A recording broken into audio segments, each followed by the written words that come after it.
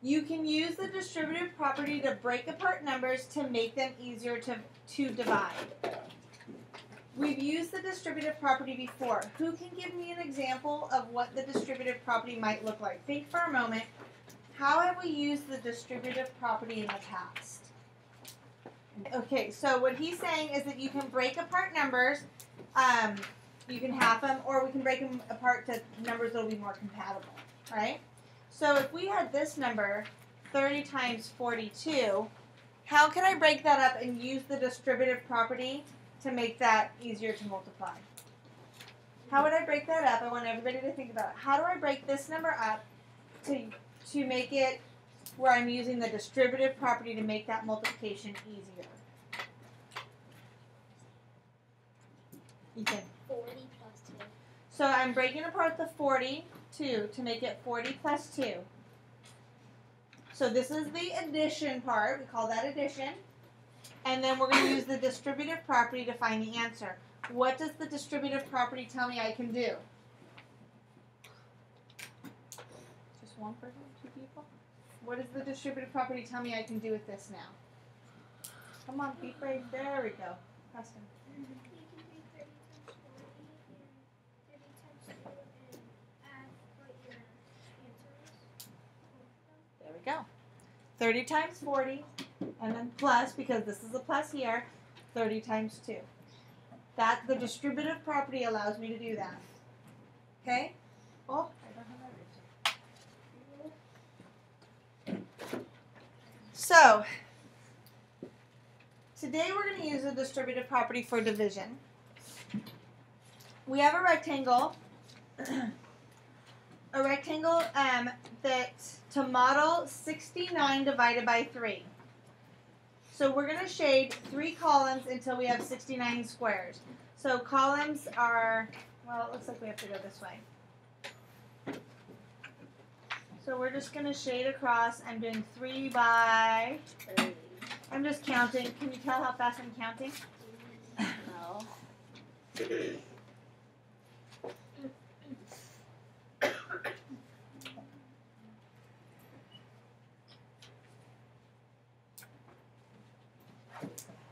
I'm going to shade it all the way to there.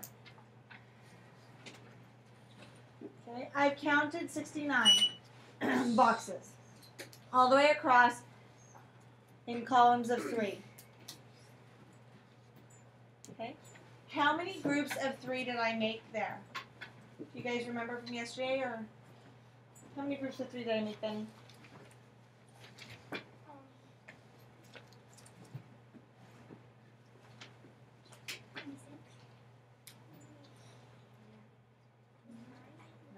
That's close. Rachel?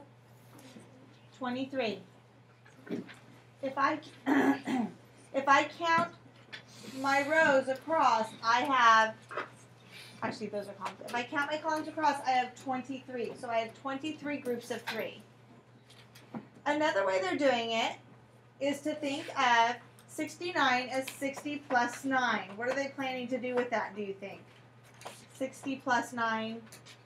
Does that look familiar to something I just did up here? Yes? No? Okay. So if I do 60 plus 9, I'm going to have this array that's 60 and 3, and then this is going to be 9 and 3, which is what they have up here. So I've done 69 divided by 3 could be 60 divided by 3 and 9 divided by 3. Where did I get the 60 and 9? Who would like to explain it to the rest of the class? Where did I get the 60 and where did I get the 9? Why can't I just put those out there like that? Aaron, explain it to the class. You got 60 and then 9 from 69. 69, and how did I know that 60 and 9 is what I should have for those two numbers? Because 60 goes where after where the first 60 divided by 3 because it's like a bigger number. Okay, so what I'm trying to get at is how did I know that 60 and 9 comes from the number 69, but how come those work? Why does that work? Why can I do 60 and 9? How does that relate to the number 69? Because the two numbers are like There you go. So 60 plus 9 equals 69. So we can do 60 and 9, and we have the plus right here to keep the distributive property working for us. Okay. So now, is it easier for me to do 60 divided by 3? Yes. Yes, it sure is. What is 60 divided by 3? 20. No, just 60. 60 divided by 3. Raise your hand when you know. Go ahead, Owen. 20. And what is 9 divided by 3? Raise your hand when you know. Nicholas? 3. So I can do 20 plus 3 equals 23. Okay. And I want to go back to this because it has this as its own method. This is basically the same thing as this. You've blocked out your graph paper to show 20 by 3 equals, how much did this equal? 60. And 9 times 3 equal, this is a 3. So they're doing it on the graph. It's just backwards of what we did with the multiplication. So like what two numbers equaled 60? So you're basically still doing the distributive property. You're making a box of 60 and a box with 9 in them, and you're deciding, okay, that was 3. 3 times what number got me to 60, and 3 times what number got me to 9. So that's how the graph part of it worked. Okay?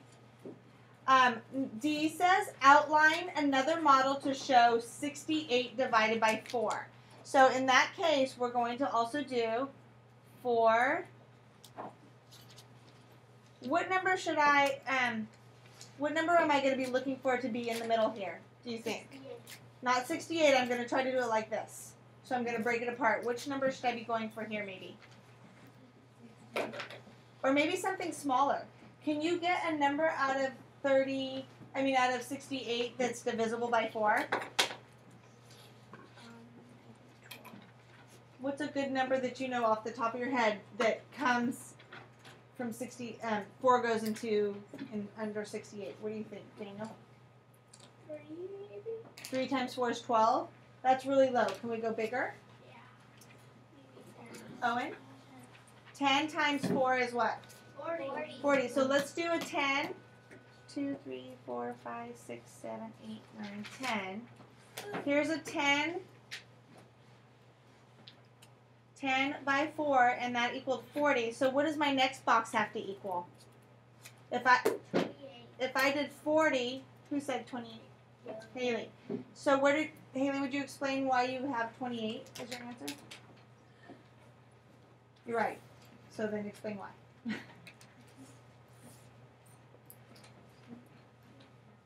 Like, how did you know we did 40 already? How did you know that the rest needed to be 28?